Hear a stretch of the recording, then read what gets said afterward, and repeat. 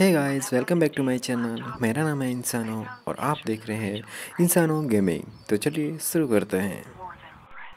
आज हम फिर से खेलने वाले हैं लाइफ इज स्ट्रेंज और इसके अंदर हम देखेंगे कि हम फ्रैंक से की कैसे लेते हैं, कैसे चुराते हैं। देन उसकी जो गाड़ी है उसके अंदर से रिसल से जुड़ी कुछ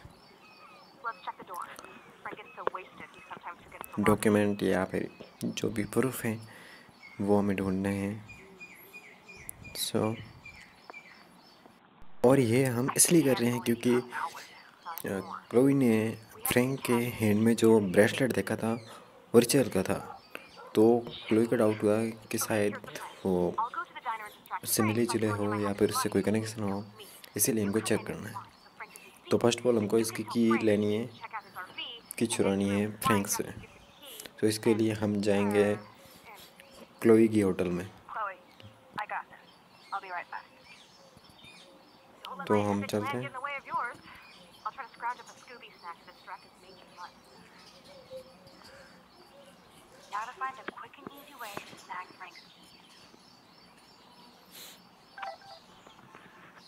ये क्लोई के मॉम का होटल है, Joy's. Please open the door. कैसे खुल गया दरवाजा एकदम बोलने से, जस्ट किडिंग। तो हमने थोड़ा वीडियो को कट करके आगे बढ़ा दिया है। फर्स्ट ऑफ ऑल हमको फ्रैंक से बात करनी है और नेथन से थोड़ी कुछ बात करनी है। देन आफ्टर हमें इन ऑफिसर से बात करनी है।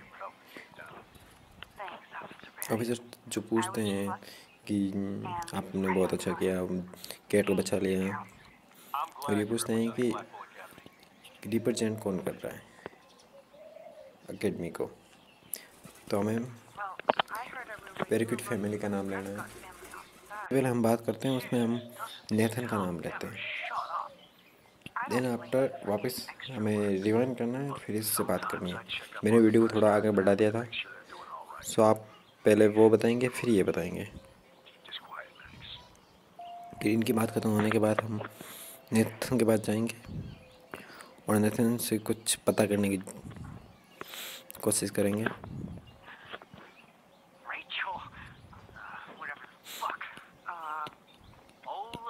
तो नेथन से हमें पूछना है कॉप्स इंफॉर्मेशन के बारे में। कॉप जो वहाँ बैठे हैं, ये कॉप्स।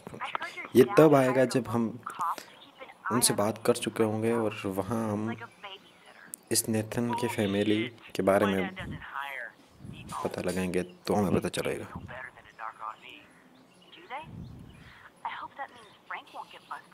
ये पता करने के बाद हमें वापस से रिवाइंड करना होगा।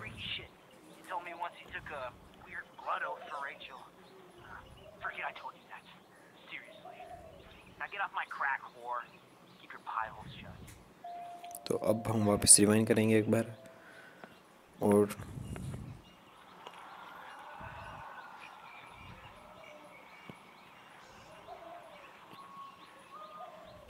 हमारा रिवाइंड हो गया है।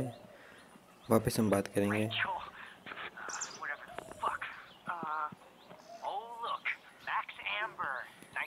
लेकिन इस अब की बार हम कॉप्स इंफॉर्मेशन के बारे में नहीं पूछेंगे। अब की बार हम कुछ और पूछेंगे, ये जो ब्लू डॉट है इसके बारे में।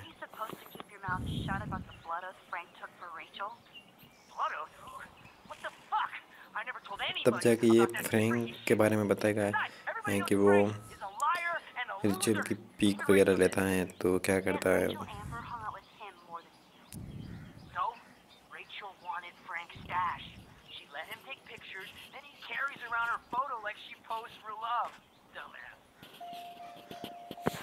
ठीक है, तो अब हम जाके फ्रैंक से बात कर सकते हैं।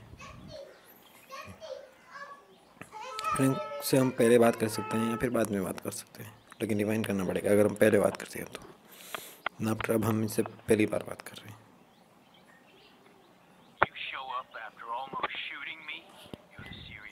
ये अभी तक वो सोच रहा है कि तुम मुझे कल मार देते। गोली नहीं थी वरना मर जाता।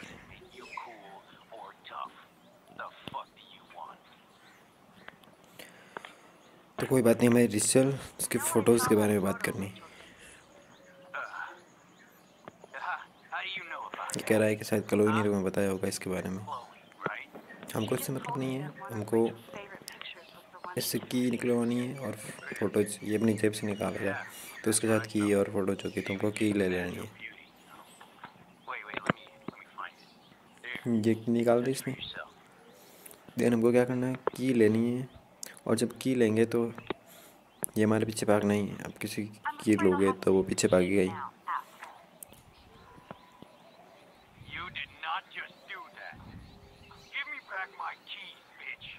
सो हमको यहाँ रिवाइंड कर लेना है। अब रिवाइंड करेंगे तो ऐसा होता है कि जो चीज़ हम ले लेते हैं वो हमारे पास रहती है, लेकिन रिवाइंड में जो बातें होती है वो वापस चली जाती है। सो अब हम कि हमारे पास है और हम चलते हैं। Open the door. कम सुनता है।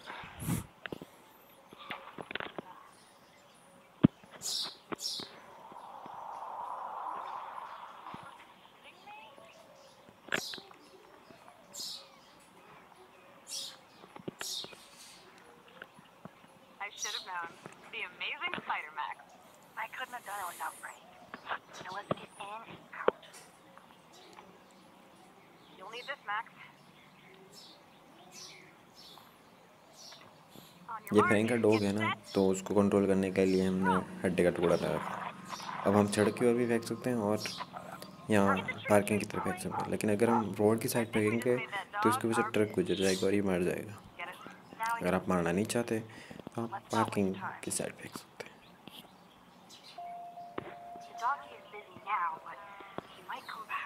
हैं। देन आफ्टर हमको अंदर जाना है।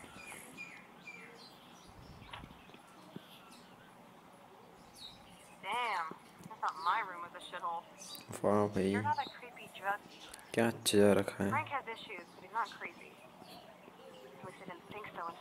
मतलब पूरा घर बना रखा है ना।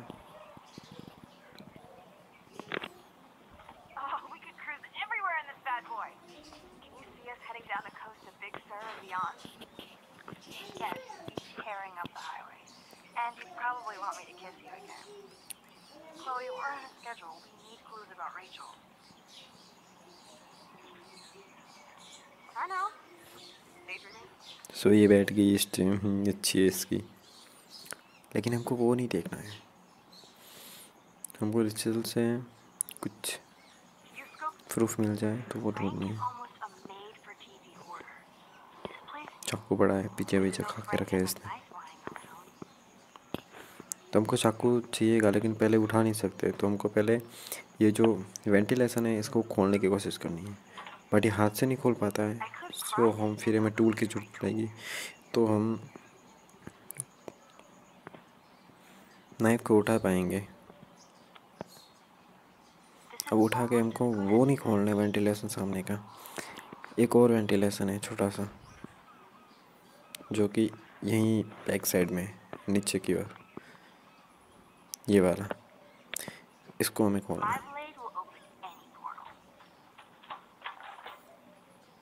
तो इसमें एक रखी हुई है।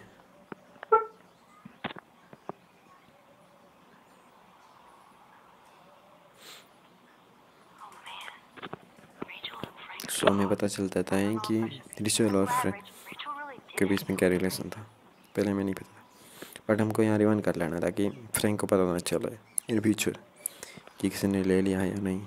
ये बंद हुआ तो वो क्यों चेक करेगा।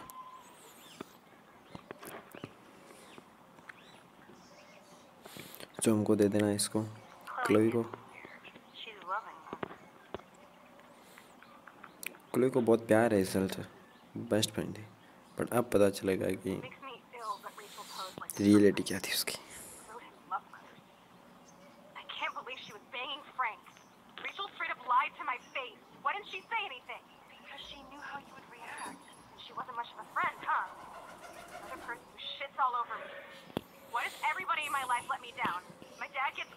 अब इसे पछतावा हो रहा है कि मैं उसे दोस्त मानती थी और उसने मेरे को बताया ही नहीं कि एक्चुअल में क्या था, कि उससे कौन उसका बॉयफ्रेंड था ये तक नहीं बताया। उसकी बेस्ट फ्रेंड थी फिर भी। जो चाबी फेंक देती है उसके ऊपर, वो ये पड़ी बेचारी की।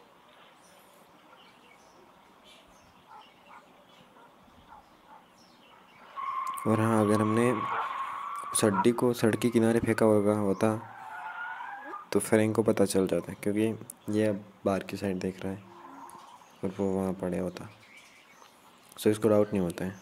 बट अगर वहाँ फेंका होता तो डाउट हो ही जाता है इसको। सो हमको पार्किंग लॉट में ही फेंकना है।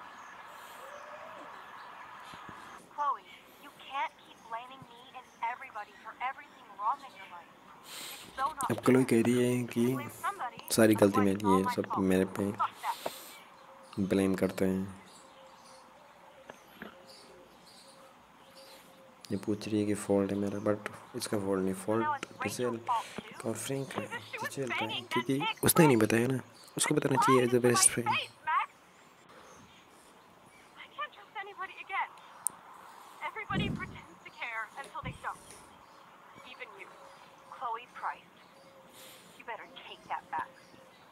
क्लोई को बहुत गुस्सा आ रहा है कि कोई उसे समझता नहीं है।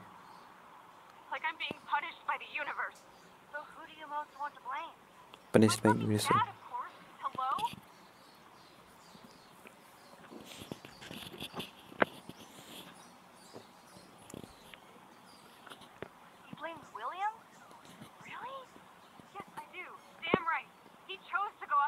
अभी ये इसके डैड को ब्लेम कर रही है कि वो मुझे हमेशा के लिए छोड़ के चले गए, अगर वो होते तो शायद मैं ऐसी ना होती वगैरह।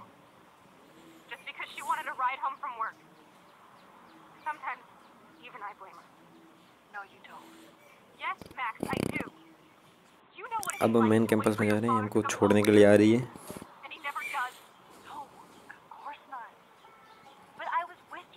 गुस्सा हो गई है, शायद हमसे बात नहीं करेगी है, अभी कर रही है।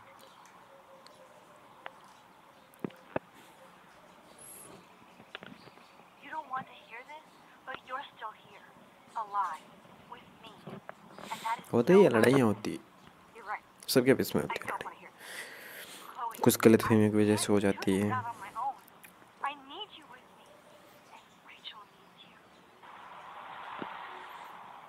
वजह बहुत हो सकती है। सो अपना कैंपस आ गया है, हमको उतरना है अब।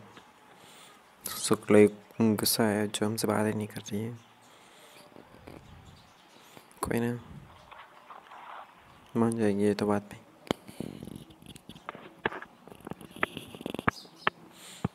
क्लोई की मम्मी ने हमको एक फीक दी थी, ये वही फीक है जो बहुत पुरानी है, बचपन की। ये ध्यान से देख रही है इस पिक को, और जब देखती रहती है तो एकदम से पिक्स हिलने लगती है, लाइक जैसे रियल हो, वो पिक ना होकर रियल हो वो। तो वापस से उस पिक को उठाती है ये,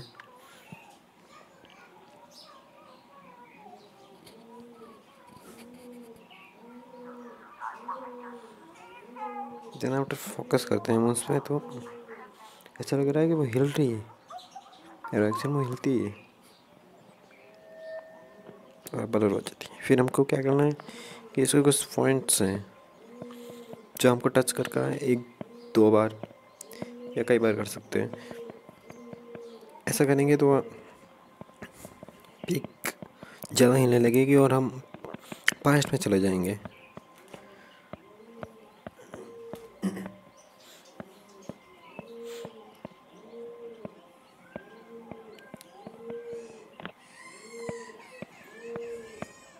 ये थोड़ा मुश्किल आता है क्योंकि हमें फिक्स पता नहीं रहता है कि हमको क्या करना है, लेकिन इसके साथ लिप्स है ना, क्या नाम, मैक्स के, शायद इसके जस्ट नीचे थोड़ी देर करना चाहिए तो हो जाता है।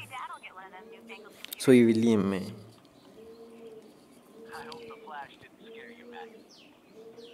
क्लोई के डैडी, तो विलियम ने पिक्स लिए।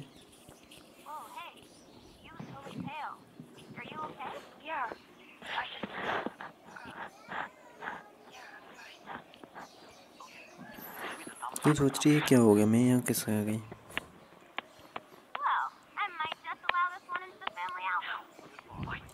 हम पास्ट में आ चुके हैं।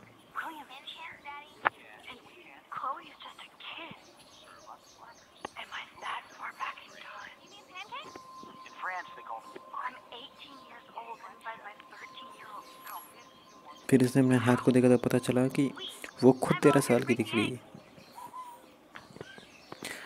तो अब हमको यहाँ क्या करना है कि विलियम का क्या होता है, एक्चुअल में कार एक्सीडेंट हो जाता है या फिर कुछ हो जाता है, तो अब हमको जो इनकी कार की है उसको छुपा देना है या फिर उसको कहीं फेंक देना है। सो आगे देखेंगे कि हमको क्या करना है।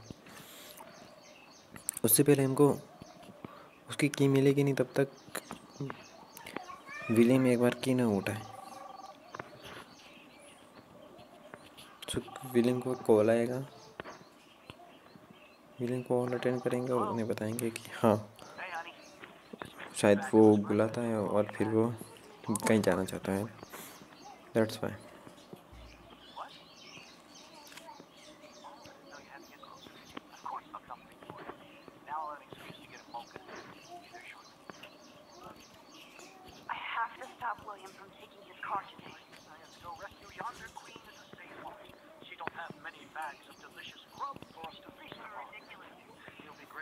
इसको रेस्क्यू ऑर्डर आए हैं, कहीं जाना है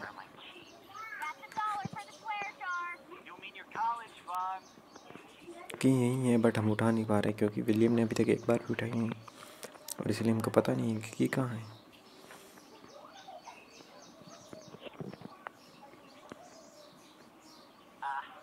जो कैब के नीचे की थी सब रिवाइंड कर लेंगे हम।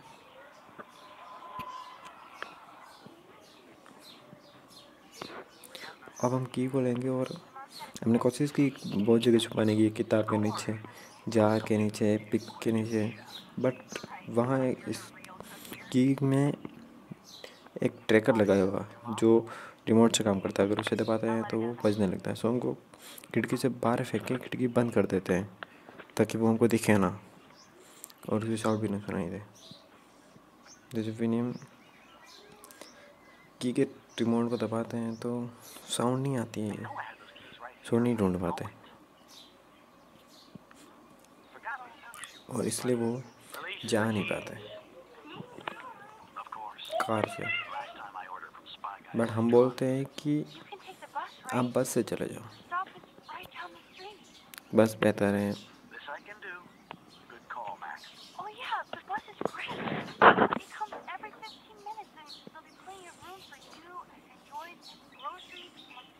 सो विलियम मान जाते हैं कि हाँ ठीक है।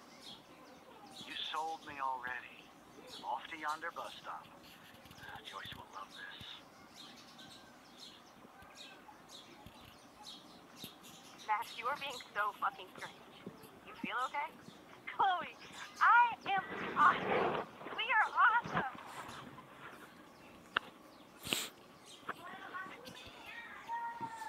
सो वो बस से नहीं जाते हैं ना, तब उनकी डेट नहीं होती है और हम फ्यूचर में उसको वापस से ज़िंदा करके आ जाते हैं, मतलब मरने नहीं देते हैं। तो जो भी चीज़ें हुई है, क्लोई बिगड़ चुकी थी, उनके डेट की पिक्चर और ये इस बकवास आदमी से शादी करना वगैरह सब वापस से हट जाएंगे।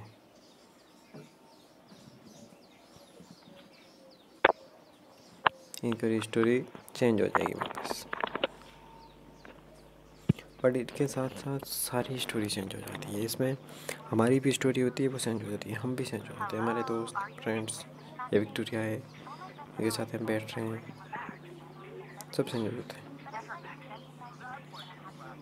बट अभी मैं इसको लगता है कि मैं विक्टोरिया अच्छी नहीं है, वो इससे बात नहीं करती, सो मैक्स वहाँ से हटना चाहती है, तो हम यहाँ से हट जाएंगे। उनको लगता है कि हम अजीब सा बीवी कर रहे हैं क्योंकि उनको पता नहीं है कि हमने क्या किया है। हमने पूरा पार्ट चेंज कर दिया है, जो उसकी वजह से हम फ्यूचर में जाके आए एंड दैट इज़ पास्ट। वो जो हो रहा था सब फ्यूचर में हुआ था, लेकिन ये पास्ट है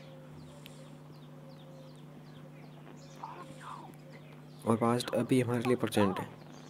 सो अभी हमको सीधा सीधा जाना है क्लोई के वहाँ। हाँ, सब कुछ चेंज हो चुका है। एंड दैट्स बिकॉज ये जो इसका ड्राइवर, जहाँ जो से इसकी शादी हुई थी क्लोई के फादर, स्टेप फादर। बट अब ऐसा नहीं होगा, अब सब कुछ चेंज हो जाएगा।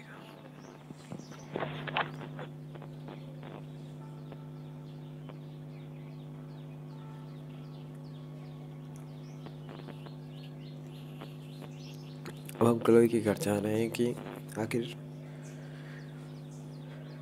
क्या हुआ, एक्चुअल में चेंज हुआ या नहीं हुआ, यही पता करने के लिए हम जाएंगे अब।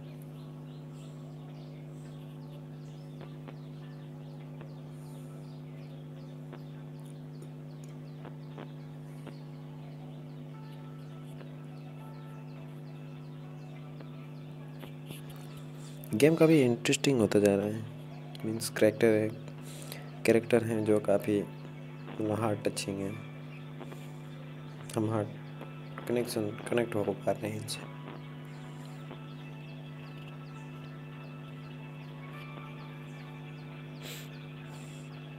और ये हैं बिग व्हेल, ब्लू व्हेल, जो कि समुद्र के पानी से मर चुकी है। पानी का बहाव ज़्यादा आया इसके कारण बाहर आ गई थी और वापस लेते समय ये बाहर ही रह गई, जिसके कारण मर गई। या फिर पानी में कोई मिला दिया होगा जहर वगैरह, उससे मर गई। एनीवे जो भी हुआ, अब हम क्लोई के घर पे आ चुके हैं वापस। और हमको देखना है कि क्या वाकई चेंज हुआ है या नहीं हुआ है, क्योंकि हम फ्यूचर में गए थे। नहीं, हम पास्ट में गए थे और पास्ट को हमने चेंज किया था। सो क्या होता है,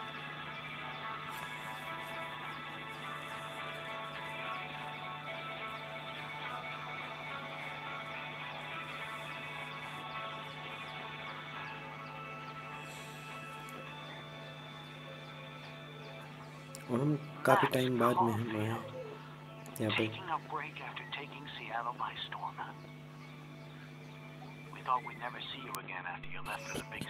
क्लोई के फादर कह रहे हैं कि उन्होंने काफ़ी टाइम बाद मैक्स को देखा है यहाँ पे, और हम काफ़ी टाइम बाद ही आए हैं। और क्लोई को बुलाते हैं मैक्स विलियम। तो इसी के साथ यहाँ ये एपिसोड ख़त्म हो जाएगा।